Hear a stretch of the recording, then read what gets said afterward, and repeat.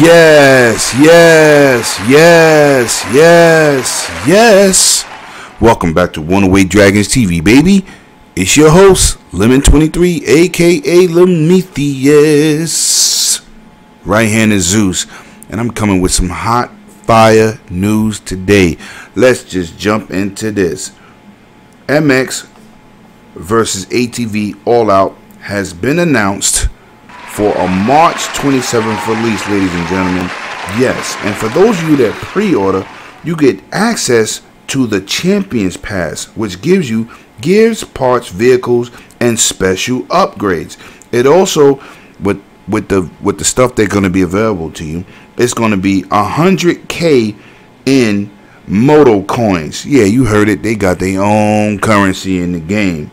You also will have 16-player online matches. You also will have a new area to the game where you can practice stunts. This is what I'm talking about. But let me just say this for the record. I hope that this game has great gameplay, because we are due for one of these fantastic games. Now, let me tell you, I've seen a video over the weekend of Metal Gear Survive. Now, I kept saying there is no zombies in no goddamn Metal Gear. Where are they going with this? Hideo Kojima lead a company, Konami starts tripping? But after finished watching this video today, I have noticed that this is like a virtual simulator that they're putting the soldier through, and they give them different objectives in the game. So it's not a real Metal Gear world. It's a soldier in the Metal Gear world in some goddamn training camp with a VR headset on them. So I might get a pass for this game. It looks pretty fun, looks pretty dope. I'm going to put a link in the description so you can watch it for yourself. Now, let's get into Dragon Ball Z's Fighter PC requirements. Yes. In Dragon Ball Fighter Z, the PC requirements has dropped today. Now, they're saying to get the game to run, PC owners will need a 64-bit OS, Intel i5-3470, or AMD FX 4350, a GTX 650 Ti, or Radeon HD 6870, and 4 GB of RAM. However, if you run at the recommended settings and upgrade to an Intel i7 3770 or AMD Ryzen 5 1400, a GTX 660 or Radeon HD 6870 with 8 GB of RAM is needed. Now, I will leave this up here for a little bit so you can just get an idea of what will be going down on January 14th. And yes, these are the PC required specs. Facts. Now, in other news, it is a lot of rumors going around that saying Fable 4 is being made by Playground Games. Are they working on it, or are they not working on it? I have no idea, but I heard a little rumblings from the video game community on some people I know saying when they go to E3 this year, they might be getting a behind the doors event that might not be shown to the public, showing some exclusive game. I'm going to stay on top of this job, and hopefully it's one of the big boys on the block, because Microsoft needs some new exclusives and some first parties. Let's go. I will stay on top of that. Now, let's get into this PUBG update. Yes, let's get into this PlayerUnknown update that was released today for the Xbox One platform.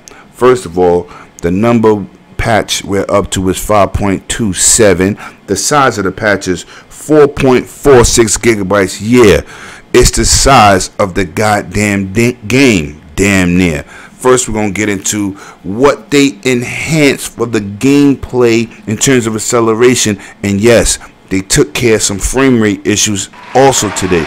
But let's get into the first one. Aim acceleration can now be adjusted by the players via in-game option. This is what I'm talking about. Now you can go into the options and change this. This is key, because a lot of times when I go and I aim at somebody, they move left or right. The aim acceleration is like it starts off slower and then all of a sudden it speeds up. Now you can adjust how far and how fast it speeds up. You don't want to be whipping your cursor past your opponent and then getting bodied. Who wants that? Now, for you people out there who jump in them cars and think y'all tanks, they have addressed this in this patch also. Player weapon damage has now been increased against vehicles, and they said they will continue to monitor player feedback and telemetry to further make balancing adjustments as needed in future updates. Yes, now this is another great update in today's 5.27 patch that I am greatly excited about, because I'm a first person monster, baby. You know I lay that smack down. Facts. First person solo matchmaking queue will be available for North America, Europe, and Oceanic servers, baby. Yes, and they said they are getting around to bringing it to the rest of the world as those regions as concurrent allows. Also, they fixed the issue when you come into a room, open the door, the lighting and the shadows appear too dark and bluish. They have fixed it. Thank you. Because I used to go, damn, why is it so dark in here? Or damn, I gotta adjust my TV. It's mighty blue. Also, they also fixed another problem I had jumping out of the plane. When you go to aim where you want to be on the map, and it's kind of sluggish. Analog stick acceleration has been added while exiting the plane and while parachuting. Thank you, Bluehole. They are definitely staying on top of the game. These are other optimizations. Physics performance enhancements.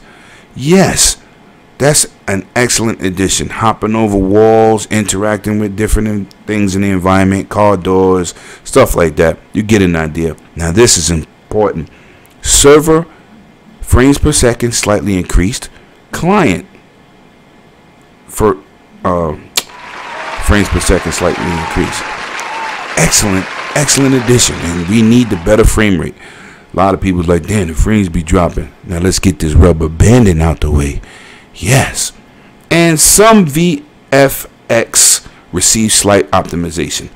New to the game, turning the damn music off in the damn menu. I'm gonna leave it on because I just think it will look plain, but if you like that, you can turn it off. They also have addressed another number known of crashes. Fixed the UI issue that occurred when multiplayers attempted to loot from the same source. Never had that happen to me, but it's good to see Bluehole is hitting the Xbox platform with multiple fixes for this game. The more patches we get, the better it will be optimized to play. Like I always tell people, when this game came out on PC, they had a multitude of problems. Same thing on Xbox, but they seem to be ironing them out very quickly. Now let's jump into some other news. Yes. Now you know your boy Lemetheus is always covering tech news. You know the tech head that I am, and I bring it to my community.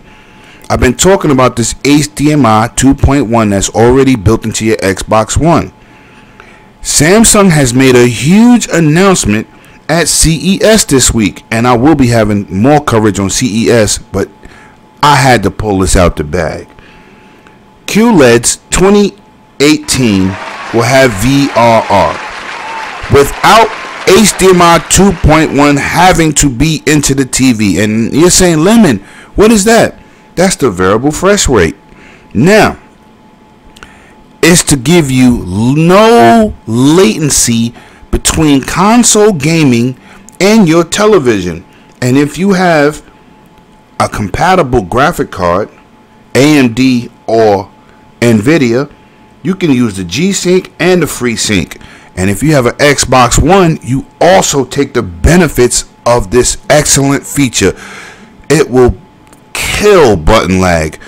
Moving forward, HDMI 2.1 will cover this, but right now Samsung has implemented this feature into 2018, baby. Let's go. You will get dynamic metadata, eARC system and also has support for VR, which is great. Now what you don't get is no 4K and 120 hertz, but people on PCs right now, you can take advantage of that no button input lag in your gaming.